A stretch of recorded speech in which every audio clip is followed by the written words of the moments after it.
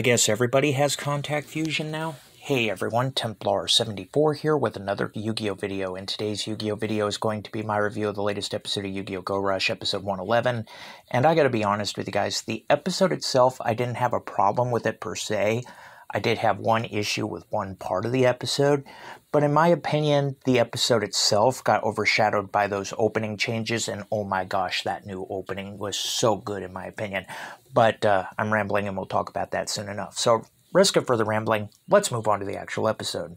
So, Reader's Digest version of the episode is Zuichio is back. This gives Udius and company hope that if Zuichio's reappeared out of nowhere, all the Velgirians are saved, they're all revived, and it's going to be a happy ending. However, Zuichio's acting strangely. He refers to himself as Darkman Zuichio and demands to have a rush duel with Udius. And we learn that Darkman Zuichio has figured out how to contact fusion, which makes Zuichio's character just a little bit better. But again, technically, he's not referring to himself as Zuichio, so we're still not entirely convinced on what that whole thing is. I guess it's just going to be like maximums and fusions and everything else in Yu-Gi-Oh! Go Rush. All of a sudden, one person has it, so everybody has it.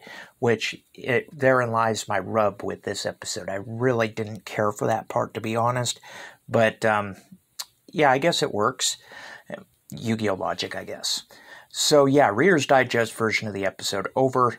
And, yeah, we're continuing on to the Velgirian Star Cluster in search of the missing Velgirians. All that being said, though, everybody, now I want to talk about the opening changes. That new opening, oh my god. The visuals are great. The soundtrack, great.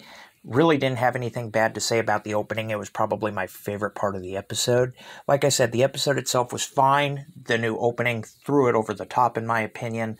Overall, I give the episode a 7.5 out of 10. It was decent, wasn't fantastic, wasn't terrible either. The opening is what carried the episode, in my opinion. But as always, those are just my thoughts, and as always, I want to hear yours. So in the comment section down below, let me know what your guys' thoughts were about this week's episode. Did you love it? Did you hate it? Did you think it was just there? What are your thoughts? Just let me know in the comment section down below, because as always, I enjoy hearing from you.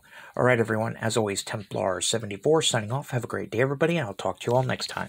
Goodbye, everybody.